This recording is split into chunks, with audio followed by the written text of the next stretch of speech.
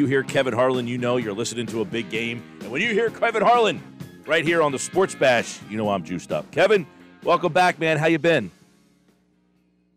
To the broadcast tonight. Do we have Kevin? Can I hear Kevin? How about that? I got you. Can you hear me now? I got you now. I got you. How are you? Like on a cell phone commercial. Thank you for the kind words, and I'm anxious to see the Eagles tonight, see if they can get the 2 wins. They've had some recent success against the Cowboys. I would tell you, though, that this Dallas team, as I'm sure you've talked about on your show, with Prescott, they're just a different team, and they've got maybe the best core of young receivers in pro football, and their offensive numbers reflect that. So the Eagle defense will be challenged significantly, I think, tonight. Yeah, the whole Prescott coming back, I mean, obviously people were wondering what they were going to get from him. This guy didn't play the last 11 weeks, then he didn't play in preseason, and he came out firing, and he's got a ton of weapons here. So obviously offensively, they're very good. But did they improve enough defensively in your mind when you've prepared for this game? What stands out about that side of the ball? Because I think we all acknowledge they're very good offensively, but where are they defensively? Well, they got a couple guys added to this team. Micah Parsons, Penn State, you're familiar with him clearly. He's been terrific so far. He had like 8, 9 quarterback pressures on the Chargers, Justin Herbert's last week in Los Angeles. We saw Dallas week 1 in Tampa on the season opening Thursday game against the champion Buccaneers. He did not look lost. If you watch the HBO Hard Knocks series, you could see that just the way the coaches and the veterans saw the kid and his personality and kind of a big-time program that he came from, certainly, you know, that makes him a very unique player. He's not like big, physical, strong, but he is fast and has, you know, the coverage instincts of a safety, and he's got the aggressiveness of a defensive lineman, but probably the great in-between game of a linebacker. So I think trying to figure out where he belongs and how best to use him will be Dan Quinn's charge this season. Quinn is the new defensive coordinator from the Cowboys. He just came from Atlanta where they had bad defense. So yeah. I don't know how this league works sometimes, but I do think that Quinn gives them a different feel defensively, and I think that they're going to they're going to push every button they can to get some kind of feel and success on that side of the ball, because clearly on the offensive side, they've got a lot of answers there. They sure do. And obviously, a lot of it is Dak Prescott being back. But, you know, they've got weapons, too. Lamb, and it looks like Cooper's going to play. Cooper has carved up the Eagles since the trade. Elliott, and how they use Pollard should be interesting tonight as well. It'll be they only scored 20 last week on the road in L.A. against a good Chargers team. So it'll be interesting to see who they kind of lean on tonight.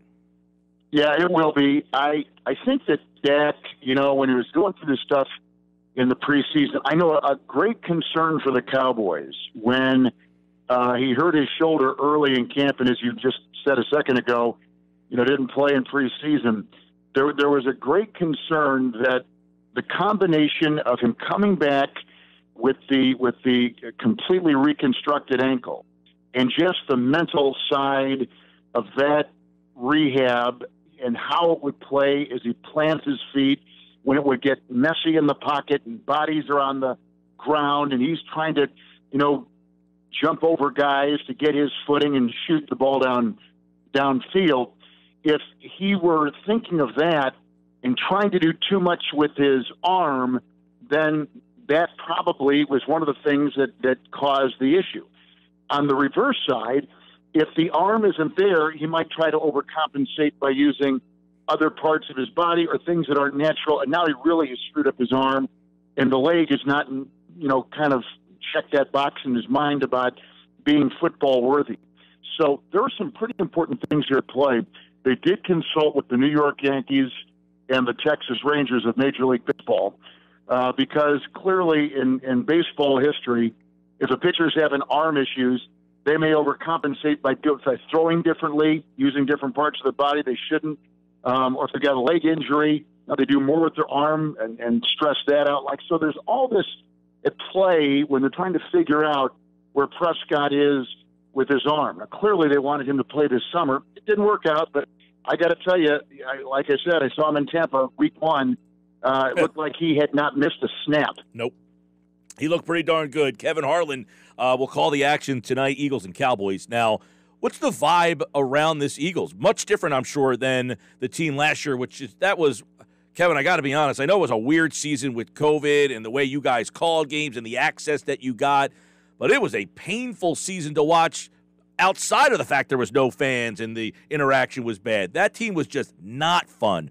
Do you feel that there is a different vibe with this young team? But it's a weird mix. It's got real young skill players, but a veteran offensive line who now lost 2 players already, the same problems they had last year. What's the vibe around Philly coming into tonight? I think it really centers around Hurts and just what that quarterback is going to look like. You know, is this really what they're banking on? I mean, is this the guy? Or do they feel like, we may be in the midst of a 4, 5, 6-win season, which is going to get us good draft position. Let's begin to set our eyes on what the college quarterback, class looks like. And as we know, that's no better than 50-50, right? I mean, and if you're expecting a rookie quarterback to come in, as you saw yesterday, most recently with Mac Jones, who looked terrific in the first 2 games, and then threw 3 picks yesterday. I don't know if really you can sense where a team's going unless they have, basically said, this is our quarterback, this is who we're riding with, he is our future. And I don't know, nationally, I don't know if the message is not maybe it's clear in Philadelphia and where you are, but I think nationally it's not clear. Right. Is Hurts the guy, or is he just kind of the guy right now? And I think that probably is the beginning of the conversation. It's like a lot of young players in this league, Kevin, right? It's on-the-job training. And if you can produce while you're training, you're the guy. And if you can't produce while you're training, you might not be the guy. It's an odd dynamic in the NFL. It is. And listen, he's a winner. He was a winner at Alabama, but then Saban chose Tua. And he was a winner at Oklahoma, as we saw, and went to a completely different system. Basically used his God-given skills and his running and all the different things he had picked up, in the years at Alabama, and made Oklahoma the team they were a season ago. So, listen, or 2 years ago. So we know that he is a talented, winning quarterback. But do you make your whole offense around his skill set, or do you make his skill set and develop it and make it more of a traditional NFL offense? And I don't know. We've had the Cam Newtons, we've got Lamar Jackson, and I don't know that the league still has settled on if a particular running style of quarterback can win in this league. Now, Lamar Jackson won, all the games he won last year, and he was the MVP the year before. And, he's proven, and we just saw what he did on Sunday night against Kansas City with that win. And then we saw them leak out one yesterday in Detroit.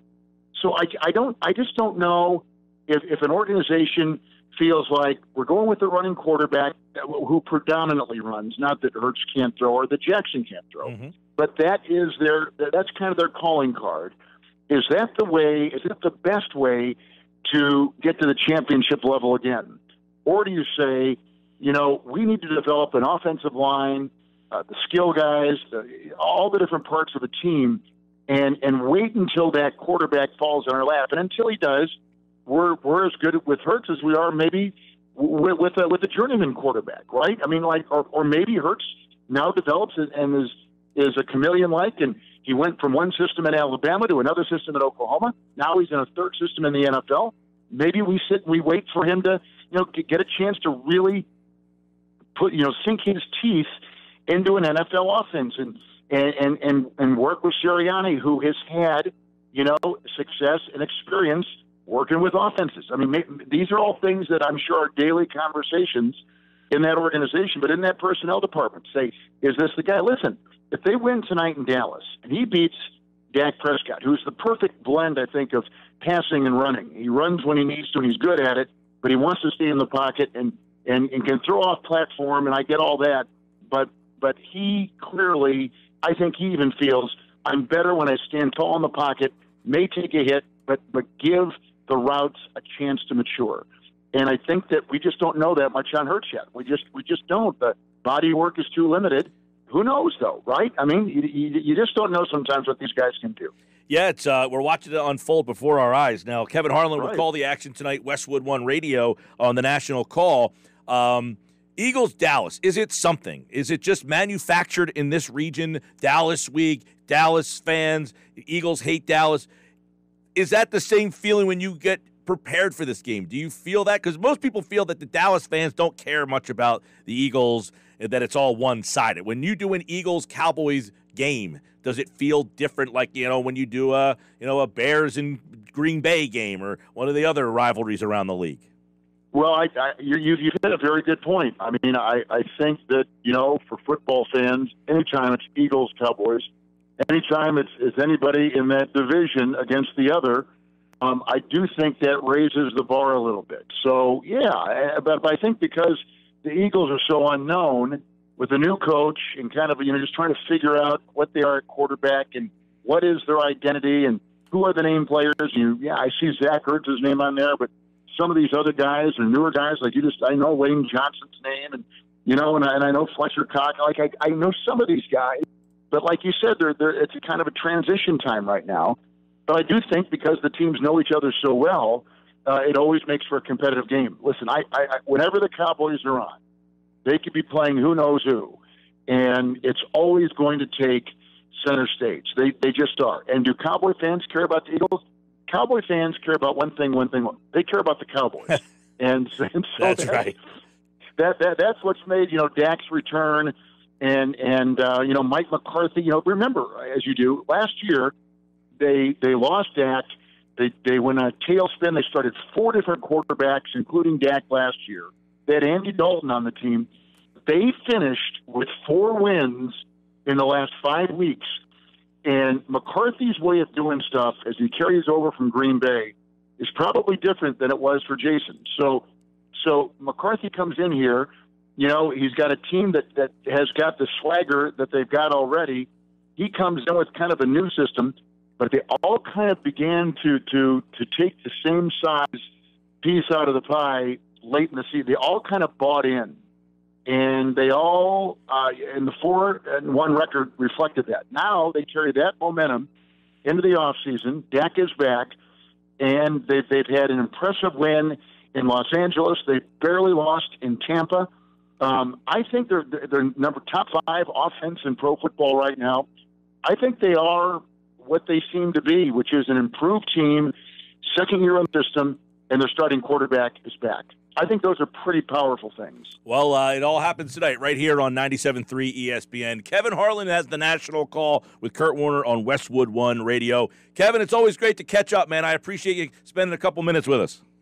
Absolutely. Thank you. Nice to be on. We'll talk soon. Take care. That's Kevin Harlan, of course, from Westwood One Radio. He's the best when it comes to calling a game for me.